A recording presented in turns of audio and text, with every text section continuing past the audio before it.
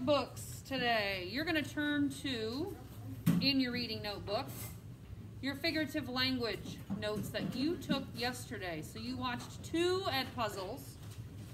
One introduced 4 different figurative languages, and then one focused on just similes and metaphors. Today we're going to focus more on simile and metaphor. So get those notebooks out so we can add to them. Swing over here. Reading notebook. I didn't have it out. Got some, oh, that's fine. See some good charts going on here. Where's your chart at? Because you'll want to just add to it. Good. Perfect, perfect, perfect. Some charts. Uh-oh, what happened? But you got some work to do later today, Josh.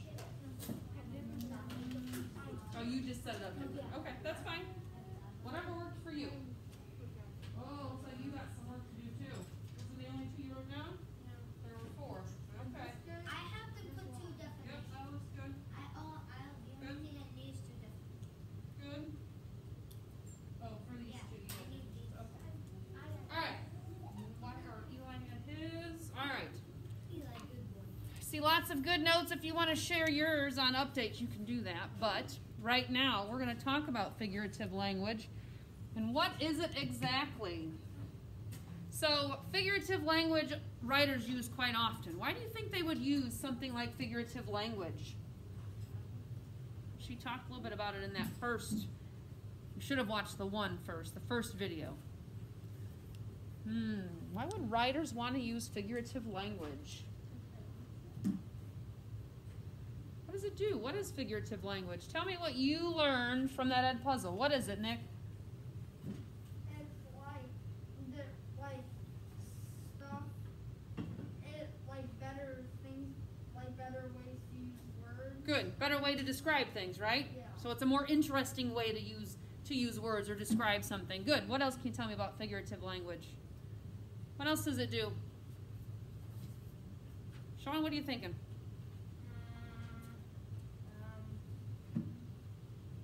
Kind of what he said, but it's like stuff that might not be true, like if you're giving So it's not necessarily that it's not true, but it's maybe an exaggeration, right? Or again, kind of an interesting way of saying things where it's not actually going to happen, but it kind of exaggerates what you want the reader to know or understand. All right, good. June.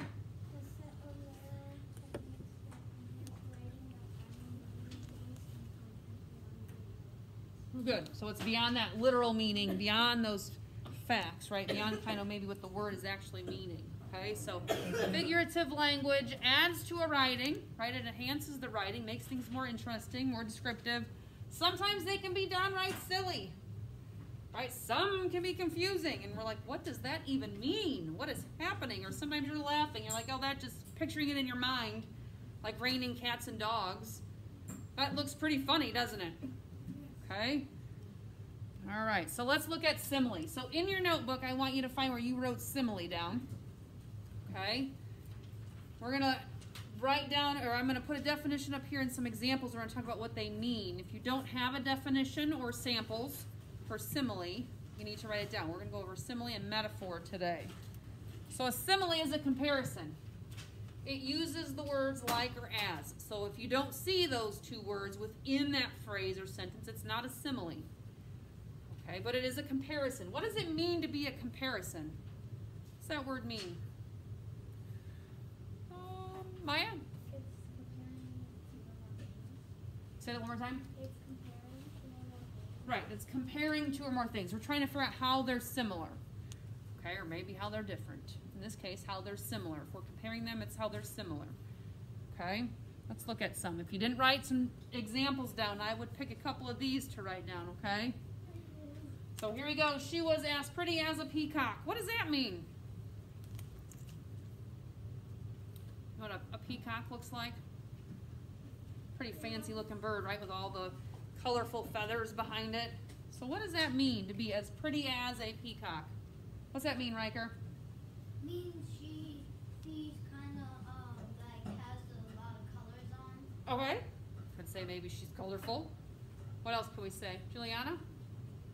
Okay, she's just very pretty, right? They're kind of accentuating the fact that she's beautiful, and so is this particular animal. He is as fast as a rabbit. So is he slow? No.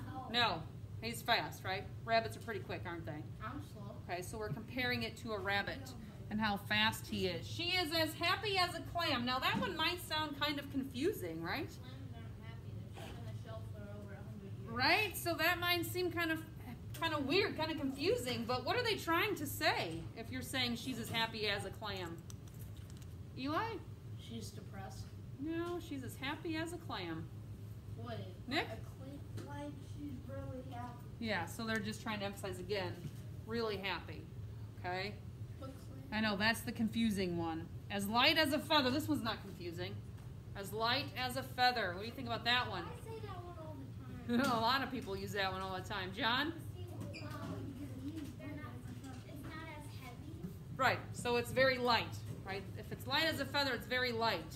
I have an example. Okay? Hands down, I'm not taking examples. You're taking one from here. As slow as a snail. Oh, we went from as fast as a rabbit to as slow as a snail. Now how slow are they? Like really slow, right? Okay. That's me. Oh, we've got as cool as a cucumber. What do you think about that one? If you're as cool as a cucumber, Juliana, how are you?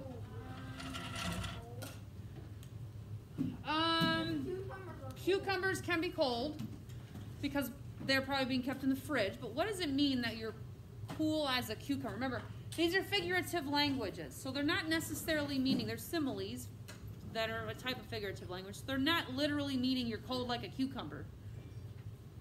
What are they meaning? What is it meaning, Maya? You're really cool. Yeah, you're really cool, right? You're cool, you're chill, relaxed. Okay, it's not meaning you're cold, like a cucumber is cold. Okay, its meaning is a little different.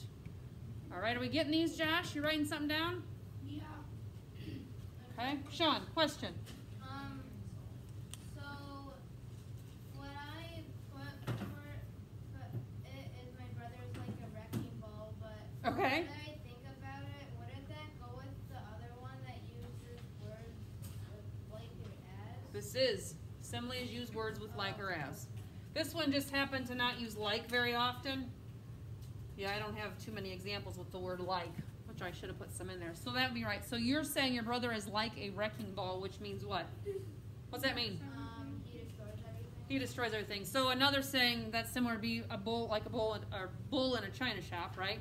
That means you come through and you destroy everything. What's another example? Give me some more similes. Maybe that you wrote them down. Maybe you just know them. Canyon. Billy is like a cheetah at dinner time. Ooh, what's that mean? He's like a cheetah at dinner time. It means he is really fast. Okay, he's fast. Yep. Nick. No, we don't need other conversations right now. Riker. Nick, raising our hands, please. Nick.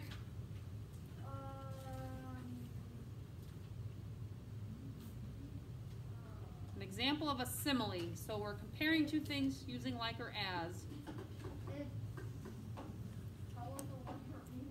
It's what? Okay, you can say it's as colorful as a rainbow, or it's colorful like a rainbow. Sure, and that means it's very colorful, right? Okay, good. Whatever it is we're talking about. So similes, comparisons using these two words. So if I don't see like or as, but I'm still comparing something, then it's a metaphor. So a metaphor is another type of comparison, but it doesn't use these words. Okay, normally it's just going to say it is something. So like this one, or was here because it works. My dad was a bear this morning. What does it mean to say your dad was a bear? What does that mean, John? He's kind of angry. Yeah, you might have been kind of angry, right? Or upset about something. My room is a pigsty.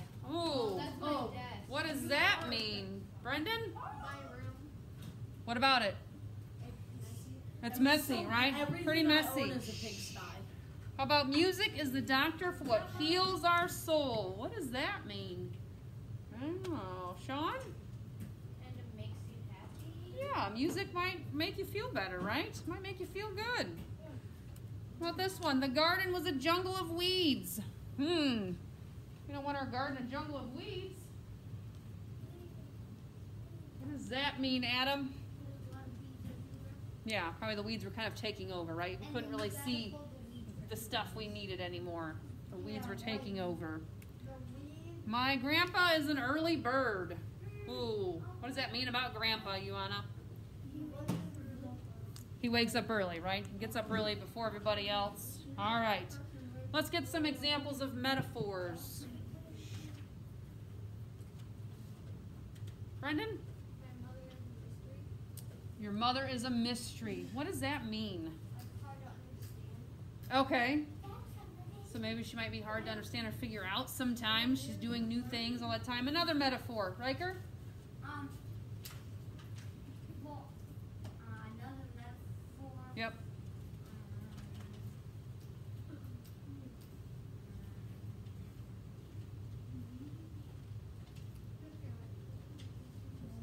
So we're going to compare something, but we're not going to use like or as. Something is this. Something was that. You have one, Canyon?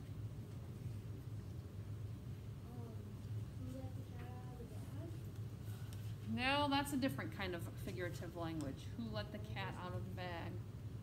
So you're revealing a secret. It's a different one. Riker? She was as sharp as a pen. She was as sharp as a pin or a tack. So I'm using the words as in there, which makes it a simile. What does that mean, though? That's a simile. What does it mean to be sharp as a tack? Nick? You're what? What does it mean, though? Like, you're... I need a different word besides sharp. Like... I don't know. Because I'm not sharp like a knife, right? It's not meaning that kind of sharp. I know. It's meaning I'm sharp as a tack, which means what, Ioana? You're smart. Right, it means you're smart. Okay, if somebody says, oh, you're sharp as a tack, they're saying, oh, you're smart. That was a good answer. And the only reason dads or moms are angry in the morning is because they have to go to work. It's just like us, we're angry that we have to go to school. That you have to go to school. That's the only reason we're like bears, huh? That's true. My daughter's definitely a bear in the morning, but she likes going to school. My son, however, not so much. School is fine with me because I get to be with my friends. That's true. That's what she likes. She likes being with her friends. So, all right. Other metaphors or similes? Or questions? Sean?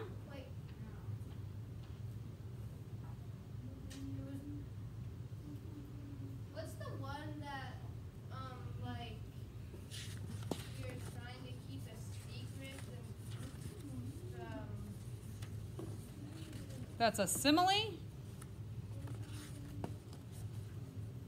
whichever one we're talking about. Canyon had mentioned letting the cat out of the bag. Is that what you're talking about? That's not a simile. That's meaning you let the secret out and you weren't supposed to, kind of thing. But that's not a simile. That's not comparing things. Like or as. Okay. All right. What does it mean if I say? I have one. Nick, go ahead. What? Oh, you're raising your hand. I haven't asked a question yet. What? Is that what happened? What? You raised your hand and I didn't even ask a question yet. I don't know the answer. What's the answer?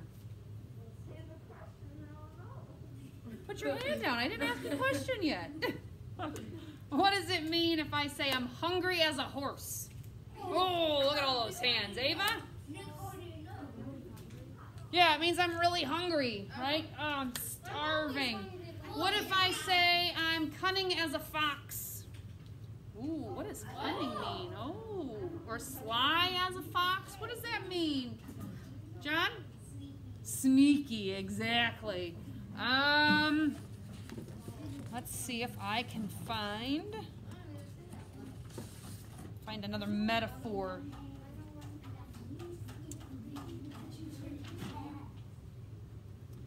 What does it mean if I say my blanket is a fluffy cloud? Ooh, Josh? Yes, it's soft, it's comfortable, right? All right, good. Other questions on metaphors or similes? Sean, you have a question? Do you actually have to feed horses a lot? I don't anymore because I don't have horses. Mrs. Bush probably does, though. They eat a lot? They do. They eat a lot. They eat like a whole human every second. No, I don't know about that. They don't eat humans. like every hour they eat like a full meal. Every hour? They're constantly eating grass. Hay. All right. If you think of another metaphor or simile to share, you can post those on updates. Today, let me get out of this. Wait, what about hyperboles? We're not doing those today. We're gonna do hyperboles and personification tomorrow. I have such a good one for hyperboles. Well, write it down so you don't forget it. I can't say it anymore.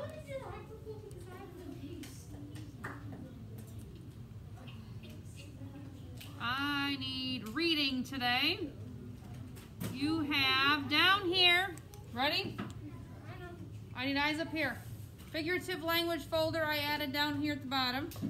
Yellow folder. In there you will find a metaphor simile worksheet. Oops, nothing to grade because we haven't done it yet.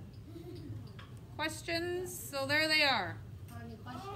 Okay, there's a matching one, there's multiple choice. This one up here is matching.